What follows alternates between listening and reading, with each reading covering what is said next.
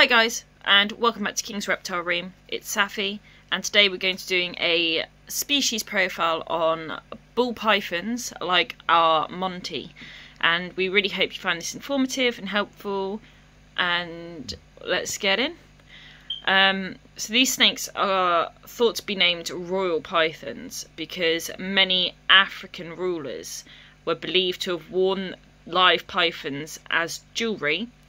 And Cleopatra was one in particular that they say wore these ball pythons as jewellery.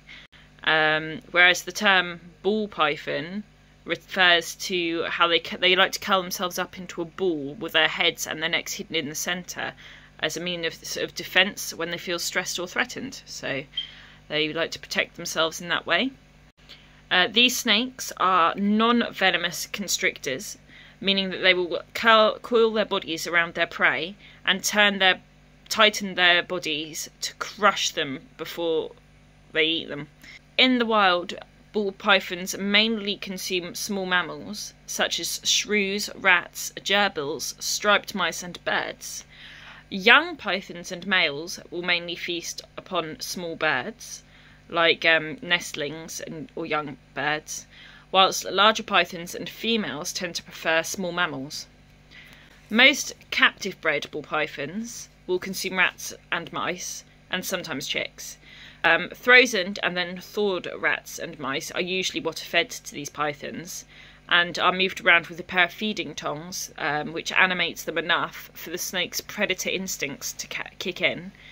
In the UK, we're not allowed to feed live feeders, although I know many other countries do allow this.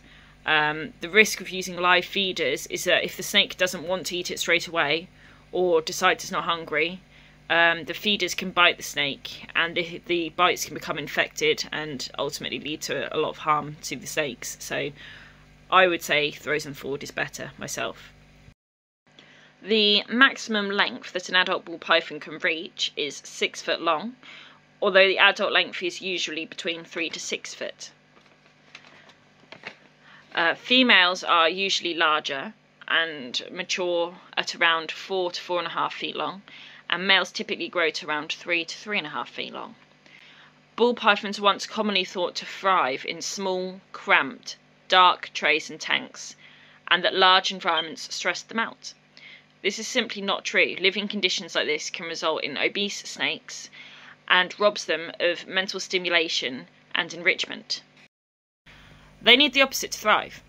Juvenile ball pythons under 3 feet can be housed in enclosures that are 36 by 18 by 18 inches or larger, whereas adult pythons over 3 feet long need an enclosure size of 120 by 60 by 60 centimetres minimum, at least 8 square feet of floor area, and at least 2 feet in height for climbing space, preferably more for males who climb a lot more than females in the wild, is ideal, although you can go larger. Larger is always better. Their enclosures should be at least as long as the snake is when it's stretched out fully. Front opening enclosures are more difficult for snakes to escape from and are easier for you to gain access to your snake, as lifting them from top opening tanks can startle them. If you have a glass tank with a mesh lid, make sure it locks into place, as ball pythons are known escape artists and they will escape. Arnold accidentally left the viv open just a tiny bit. We thought we'd closed it, and he did get out, but we found him almost straight away. But he did get out, so they will escape when you think they can't. Heat mats are commonly used as a heat source for ball pythons, usually placed beneath the enclosure on one side, covering about 1/3 of the floor space. It's thought that the use of heat mats comes from when they were commonly housed in trays or small enclosures where other heat sources could not effectively be used. However, in a large enclosure with a good substrate layer, heat mats just don't create enough ambient temperature. The snakes will have an overall colder enclosure and will be forced to burrow down into the substrate to keep warm. Heat mats that are not attached to thermostats frequently overheat and cause severe burns on the undersides of the snake. Even when attached to thermostats, they are known to frequently malfunction, resulting in more burns. Heat rocks are commonly sold, and they have there's no means of monitoring the temperature on them. They can't go on a thermostat, that I know anyway.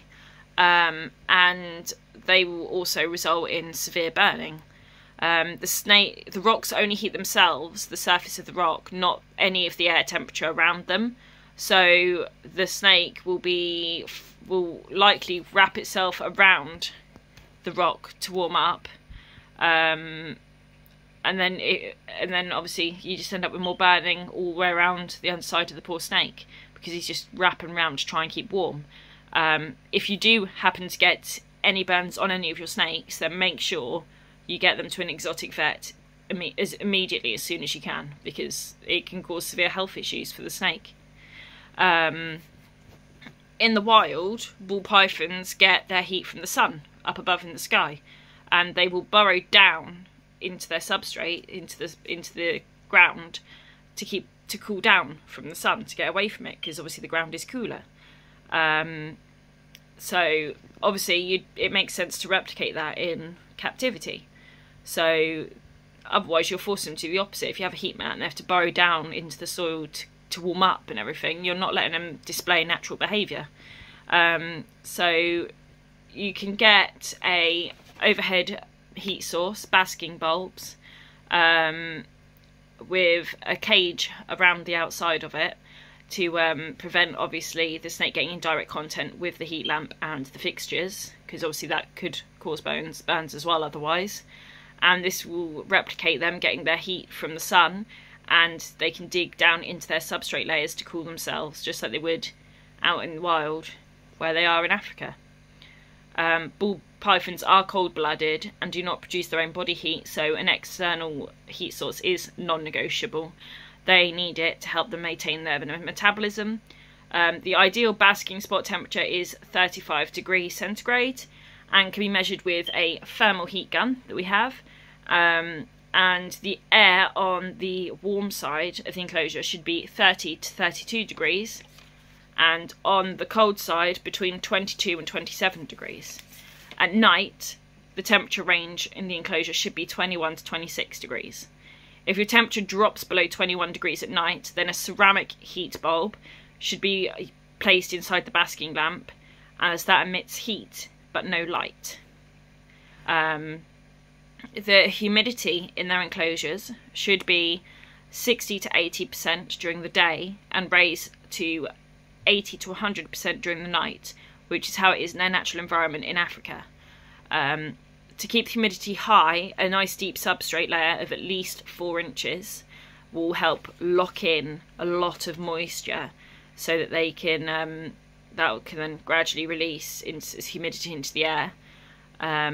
And you can also mist the enclosure daily.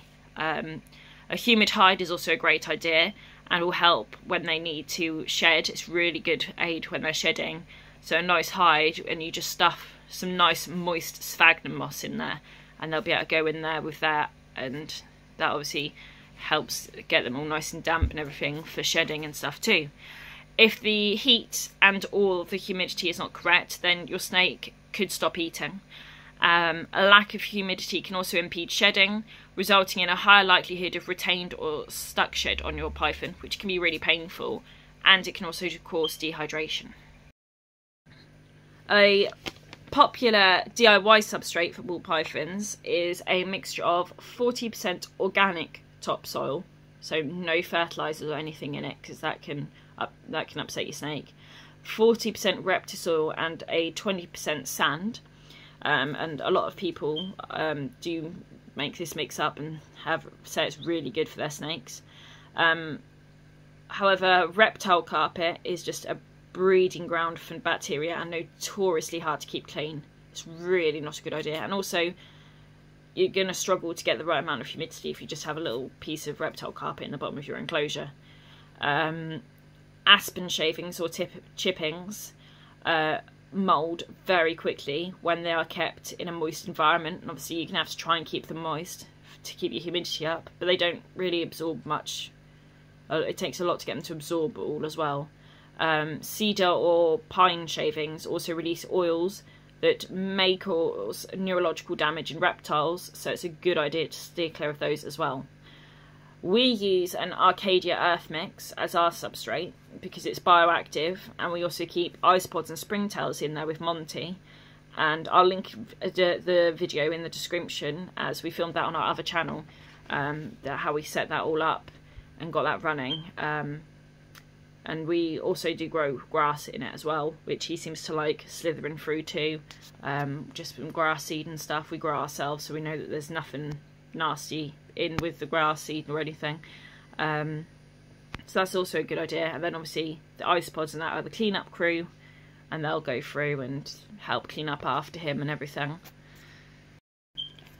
The average lifespan of captive ball pythons is 20 years, whereas wild ball pythons average out at a 10-year lifespan. So obviously if you're thinking of getting a ball python, you've got to make sure you can make that lifelong commitment for them. The longest known age of a captive ball python with official birth records was 47 years old, and lived at a zoo in Philadelphia in America.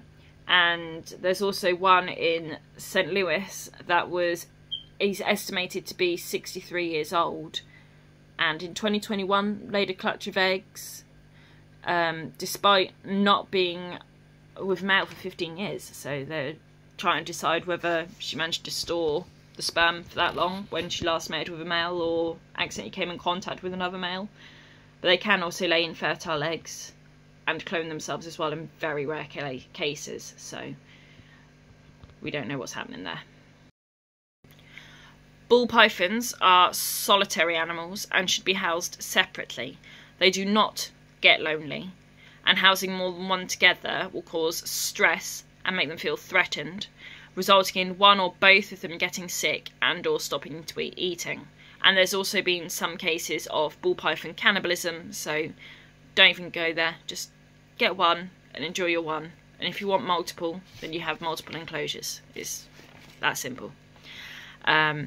Because ball pythons are nocturnal and they come out predominantly at night, UVB tubes are often viewed as a waste of money. However, they're ideal for helping to establish a good day-night routine and should be on a 12-hour on, 12-hour off cycle. Some studies with ball pythons have also shown that UVB result in better physical and mental health for your python as well. If you do get a UVB tube light, then you must be prepared to change it every 12 months, because although it can still give out light, the amount of UVB it will give out will have deteriorated. So it might give out light, but that light won't have any UVB in it, so you need to replace it yearly. Some people even say is smaller length of time is 6 months. So you just got to be prepared to regularly change that lighting.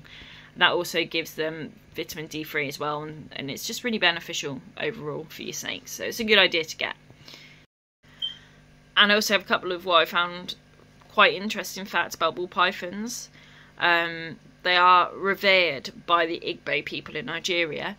They believe the ball pythons represent the earth, as they travel so close along the ground.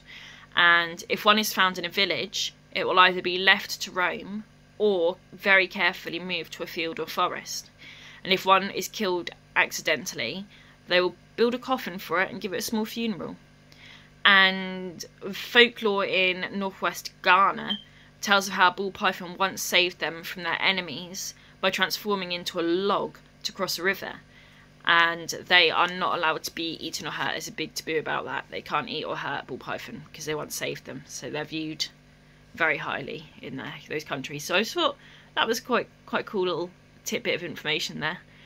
I hope you guys enjoyed this video, found it informative, and please make sure to like, comment, share, subscribe, and hit the notification bell so you don't miss out on any of our videos. So thank you very much for watching, and we'll see you in the next video.